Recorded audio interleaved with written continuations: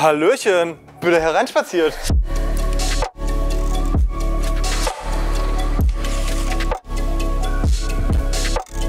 Heute gibt's endlich die lang versprochene Roomtour. Seid gespannt. Große Abenteuer warten auf uns. Fuck. Und jetzt kommt mit, ich zeige euch die ganzen Features. Let's go!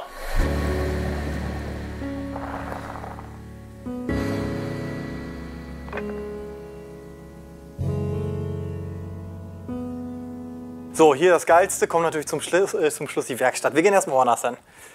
Okay, wir machen erstmal so, wenn man reinkommt. Selby, komm noch mal rein. Ja, genau, mein Flur, da ist es ja, so ein bisschen Lagerfläche auch. Ich habe ja nicht so viel Platz, deswegen muss man ein bisschen alles nutzen, was man hat. Die Hausverwaltung beschwert sich immer so ein bisschen wegen Feuerwehr und so. Aber ich sag mal so, es ist wie es ist. Also so 40 Quadratmeter Wohnung, das ist quasi der Hard Fact. Ich gehe mal kurz ins Wohnzimmer. Da wären wir auch schon. Hier gibt es eigentlich nicht viel zu erzählen. Hier hat man natürlich eine verstellbare Lampe, ist ja klar. Und das ist ein ganz netter Tisch. Sperrmüll kann man dann ausklappen, wenn man möchte. Doppelte Größe. Brett habe ich irgendwann mal gefunden. Schweißnähte werde ich euch auf gar keinen Fall zeigen von diesem Objekt. Ich hatte hier einen größeren Tisch erst, aber dann hatte ich einen Roller, einen kleinen. Und dann war der Tisch zu groß, brauchte ich einen kleineren. Zeige ich euch kurz warum. So, genau, hier war quasi früher das Problem, dass ich hier nicht durchgekommen bin wegen dem Tisch. Aber jetzt ist das kein Problem. Smooth um die Kurve, schnell gemacht.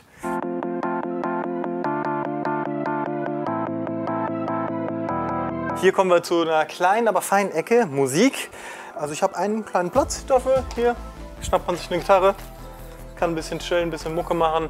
Eigentlich sehr schön. Ich hoffe, dass ich bald dafür ein bisschen mehr Platz habe. Aber man muss natürlich das aus dem Platz machen, was man... Na, ihr wisst schon. Hier, das ist übrigens auch ein sehr schönes Projekt. Das werde ich euch bald zeigen. Hier schon mal ein bisschen inoffiziell vorgestellt. Man erkennt, glaube ich, noch nicht so richtig, was es ist. Deswegen passt das schon. Aber das kommt. Wird mega geil. Hier ist auch noch ein kleines Feature, ein geiles. Für alles Mögliche, was so im Alltag Bürokram ist. Und so habe ich mir irgendwann das hier gebaut. Da sind quasi so die wichtigsten Dokumente, aktuelle Rechnungen und so drin. Aber auch zum Beispiel habe ich eine geile Akte. Moment. Hier. Das ist meine Psychologieakte. Da habe ich von vielen Freunden, hier zum Beispiel habe ich einen Vertrag, der ist Joni Boni von Joni Boni 100, darf ich jetzt bestimmt verraten, wenn nicht, schneide ich es raus hinterher. Auf jeden Fall haben wir einen Vertrag gemacht zum Jahresanfang, 1.1.2022, dass er nicht mehr rauchen darf. Sowas behalten wir dann hier im Freunde-Psychologie-Ordner. Interessante Sachen drin, da kann ich hier nicht zu weit drauf eingehen. Was ich auf keinen Fall mehr vermissen möchte, ist dieses Regal. Das werde ich mein Leben lang behalten. Richtig geil, richtig massives Blech, nicht so Baumarktqualität. Habe ich mit dem Sebastian, der hinter der Kamera steht, aus einer alten Autowerkstatt. Und das Geile sind alles Module, 1 Meter mal 70 mal 50 Zentimeter. Du kannst die Schubladen überall positionieren. Und ja, also ich liebe dieses Regal. Natürlich, damit du auch oben dran kommst. Eine kleine Schiebeleiter. Zack. Damit man auch mal hier zum Beispiel an, hier absurde Dinge. Das ist eine sehr schöne. Ja gut, gucken wir jetzt nicht rein, steht unten kein Bock drauf. Okay, ein bisschen wackelig, aber was soll's. Integrierter Arbeitsplatz, hier ein Stahlrahmen eingeschweißt. Geiler wäre natürlich höhenverstellbar, aber jetzt aktuell ist es noch so. Ja, was soll ich dazu sagen, ist halt ein Schnittplatz. Bums. Um bei der Arbeit zu bleiben, hier ist das komplette Equipment einsortiert, alles. Das hier finde ich ganz praktisch, hat man eine Übersicht über all seine Akkus, Akkuzustand. Hier ist noch ein Schränkchen, wo quasi die ganzen Netzteile für die Akkus drin liegen. Das ist ja immer so ein Gefuddelt mit den Kabeln und so kann man das Ding zumachen und man sieht nichts von dem Zeug.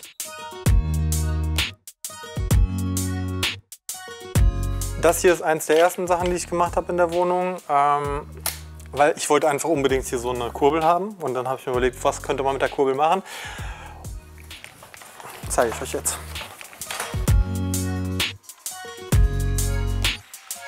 So, hier kann man jetzt die Leinwand runterfahren. Und es ist einfach so, weil die Deckenhöhe 3,30 ist und die Leinwand nicht weit genug runterfährt, ist hier oben einfach eine Seilkonstruktion mit 2 Holzstangen, damit das Ding immer ausgelevelt ist. Und so kann man dann schön Kino gucken. Und ich finde es mega geil. Ich freue mich immer, wenn ich einen Film gucke, weil ich dann hier an dieser Kurbel drehen darf.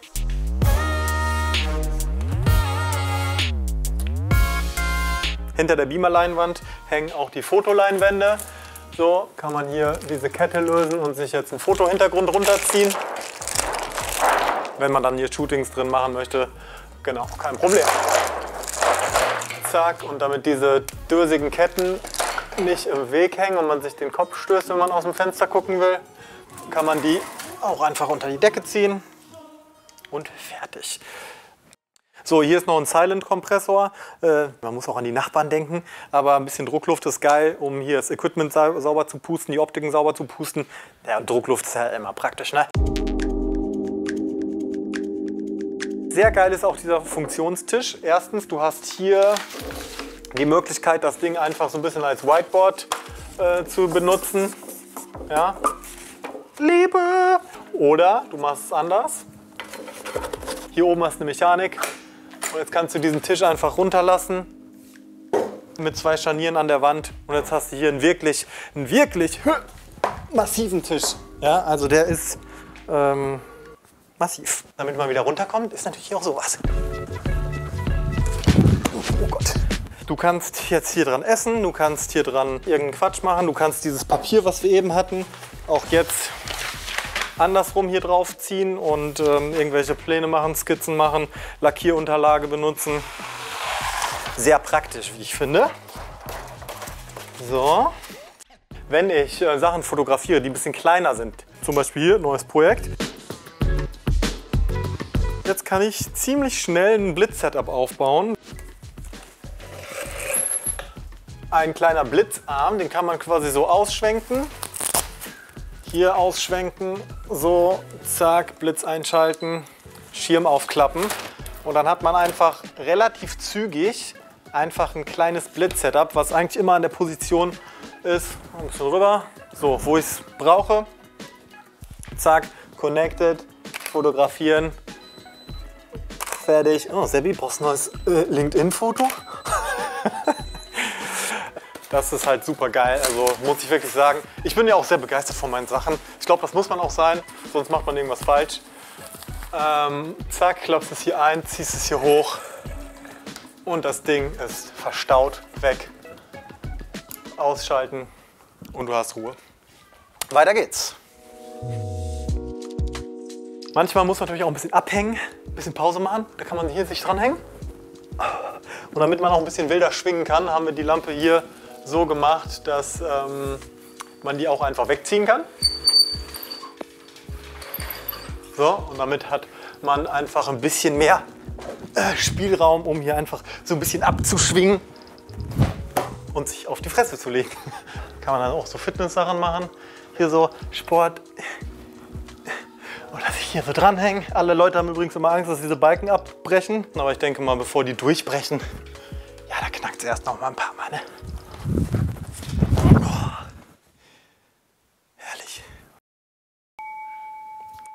Keine Ahnung, hat eigentlich keine Bedeutung, hängt einfach hier nur so. Hier, sehr wichtig, Greifarm. Braucht man immer mal wieder.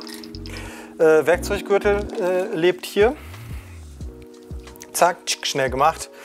Der hat natürlich ein extra kleines Plätzchen verdient. Und das Beste aber an dieser Wand eigentlich, ist nur eine Kleinigkeit, aber ich liebe es, ist einfach Tesafilm. Hier hast du einfach immer Tesafilm zur Verfügung. Ja, packst irgendwelche Pakete ein, brauchst mal kurz Tesafilm, man kennt es, zack. Kannst es theoretisch auch abschrauben, habe ich aber glaube ich noch nie gemacht. Tesafilm so on the flight, mega.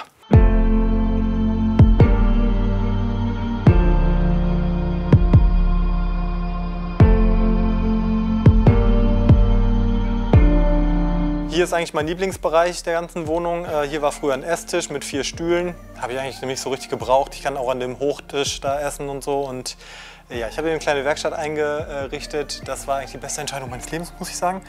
Weil ich kann es auch eigentlich nicht mehr nachvollziehen, wie man keine kleine Werkstatt hat in seiner Wohnung. Ein bisschen Werkzeug, ein bisschen Farbe, Laser. Ja, und auch sehr schön Dieser alte Werkzeugwagen hier, den kannst du hier einfach rausziehen, wenn man möchte. Und ja, hier ist alles Mögliche am Start. Auf sehr wenig Raum, sehr viel Werkzeug, was super praktisch ist. Ein paar Basic-Materialien. Messwerkzeuge, Holzlager, um immer mal so ein bisschen ja, irgendwas zu lasern, irgendwas zu testen. Prototyping ist hier am Start. Hier, das mag ich auch total gerne. Hier hast du einen Schraubstock an der Seite. Wenn du mal irgendwie ein bisschen größere Sachen machen musst, kannst du ihn hier oder da. Ich arbeite auch super oft hier an dem Tisch einfach. Dann packe ich mir das Ding hier dran oder mit der Origin hier, zack. Das einfach nochmal als zweiten Arbeitsplatz nehmen. Super geil. Modular. Und das ist auch schön. Alte Diakästen, geiler Style. Kleine Sneak Peek für bald. Hier will ich unbedingt was draus machen. Verschiedenes Buntglas in verschiedenen Größen. Ich weiß noch nicht genau, was ich damit mache. War alles im Müll. Mal gucken. Schöne Farben dabei. Irgendwas werden wir daraus basteln. Bauen. Sonst kriege ich wieder von der Laura auf die Fresse. Ich darf nicht basteln sagen. Eine Sache noch. Das Gerät hier. Lackierscheibe. Sehr praktisch. Man öffnet das Fenster, hat hier eine Halterung. So, das kannst du hier einhängen, Strom drauf geben, dann dreht sich das Ding. Hallo! Lackierst hier dein Ding, wartest ein bisschen, das Teil fährt rum. Ich lackiere was. Ein Röhrchen. Früher habe ich immer hier drin lackiert, das war so ein bisschen stickig. Und auch sehr häufig gefragt, deine ganze Hauswand, bla bla bla. Hier ist gar nichts. Also hier ist wirklich... Ja gut, hier sind ein paar Farbspritzer. Übrigens auch kleiner Tipp, super easy Dosenregal. Einfach eine Platte mit einem Dosenausschnitt. Das ist echt nur 12 mm Multiplex. Nur die richtige Lochgröße und fertig habt ihr ein entspanntes Dosenregal für sehr wenig Geld. Hier oben Schlafzimmer. Wenn hier unten Chaos ist, irgendein Fotoprojekt oder Bauprojekt, mega praktisch. Machst deinen Vorhang zu, hast deine Ruhe und fertig. Mit schönen Weinflecken. Neben der Werkstatt, logischerweise, die Küche, ist ja klar, kennt ihr ja. Ist ja eigentlich auch nur eine Werkstatt für Lebensmittel. Das Ding, super geil, ist auch wieder einfach eins von diesen Regalmodulen, was wir eben schon mal gesehen haben. Ich habe mir hier dann auch mal extra nochmal ein...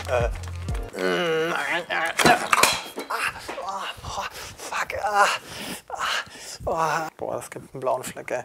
Naja, auf jeden Fall hier schön Starkstrom, damit man auch mal andere Geräte, wenn man braucht, hier anschließen kann. Hier kannst du schnibbeln, auch mal eine vernünftige Arbeitshöhe für meine Verhältnisse. Biomüll direkt hier, zack, Zeug rein, fertig. Auch so eine kleine Sache, eine fliegende Käsereibe.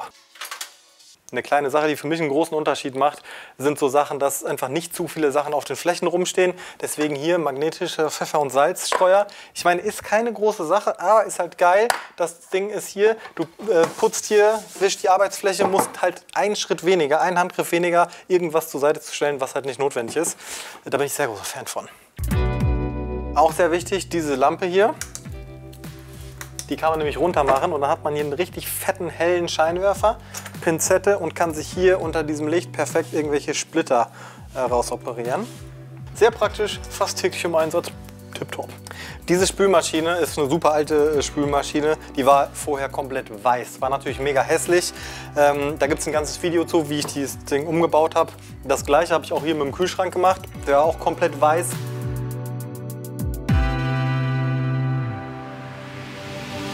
Ganz kurz natürlich nochmal, muss ich auch hier ein bisschen meine gute Freundin Kathleen promoten. Die hat mir dieses wunderschöne Foto von mir geschickt.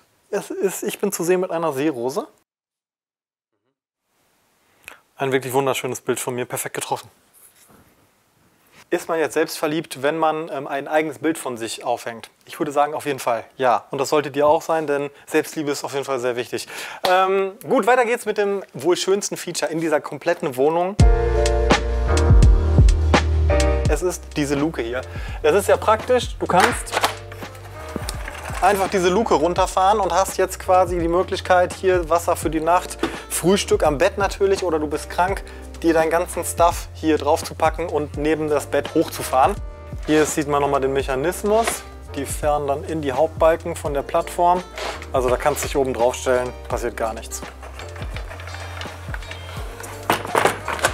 Das ist einfach viel praktischer, als hier irgendwie die ganzen Sachen dann hier hochzustellen, einzeln. Und dann gehst du hier hoch und stellst dann die Sachen nochmal einen Meter weiter irgendwie. Das macht gar keinen Sinn. Deswegen viel sinnvoller, so eine Luke.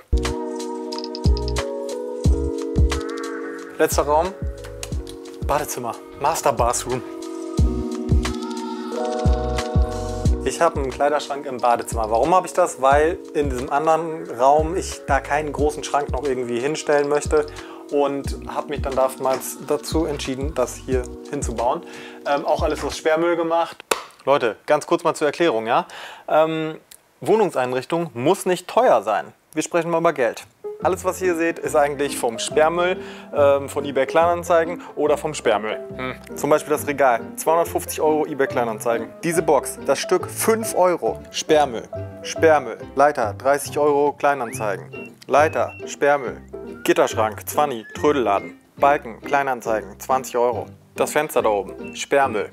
Die alten Stahlrollen, Kleinanzeigen, 120 €. Bei so viel Sperrmüll kann man sich auch was leisten. Und weiter geht's. Die Leute fragen sehr oft, oh, schimmelt dein Zeug nicht im Badezimmer, Kleider? Also es ist sehr, sehr ungewöhnlich, dass man einen Kleiderschrank im Badezimmer hat. Anscheinend, für mich ist es halt jetzt schon völlige Normalität. Aber nein, es ist alles frisch und unschimmelig. Da oben ist eine fette Lüftung. Handtücher trocknen ja auch hier. Also braucht man sich keine Sorgen machen, dass irgendwas schimmelt. Und jetzt aber zum eigentlichen Highlight. Man hat hier quasi die Möglichkeit, Sachen, die man nicht so oft benutzt, einfach ein bisschen auszulagern. Und bei Bedarf hier runterzurollen. Hat man hier einen kleinen begehbaren Kleiderschrank. Sachen, die man dann nicht so häufig braucht, kann man einfach hier hin und her sortieren oder Winter-Sommer-Klamotten, ist eigentlich ganz praktisch. Yo! Am Hebel ziehen und das Zeug ist weg. Hier kann man auch ein bisschen nachstopfen und dann ist auch gut.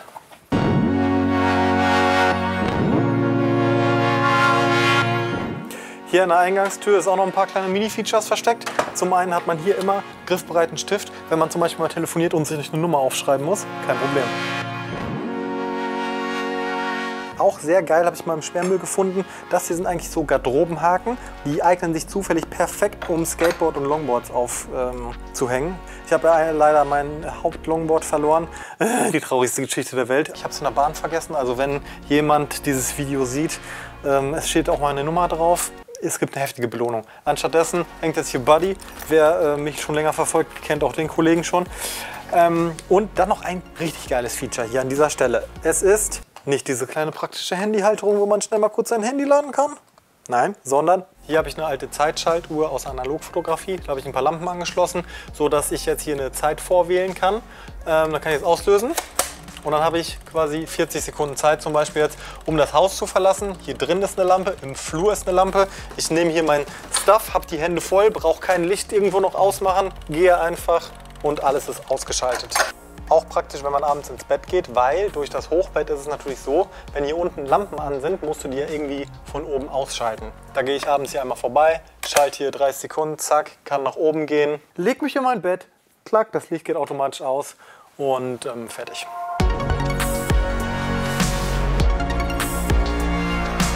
So Leute, schön, dass ihr dabei wart. Vielen Dank erstmal an Sebi, der hinter der Kamera steht heute und mich voll heftig supportet hat hier, weil es war mir wirklich sehr wichtig, das hier ja, einfach zu dokumentieren alles. Ich habe viel Liebe reingesteckt die letzte Zeit, oder die letzten Jahre besser gesagt. In einer Woche ziehe ich um, dann kommt alles raus. Bin auch traurig, dass ich aus dieser Nachbarschaft hier einfach wegziehe. Auf der anderen Seite freue ich mich natürlich auf alles, was jetzt neu kommt. Juhu! Auf Wiedersehen, ich schnapp mir meinen Roller. Viel Spaß, schön, dass ihr da wart. Ade.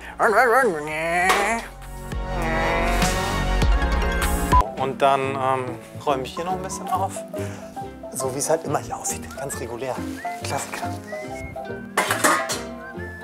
Das ist auch alles okay. Oh, was ist denn jetzt hier? Fast. So, das muss ich jetzt irgendwo hin tun, was wir jetzt nicht zeigen im Video im Kühlschrank. Das Gemüsefach ist meistens sehr leer. So, perfekt.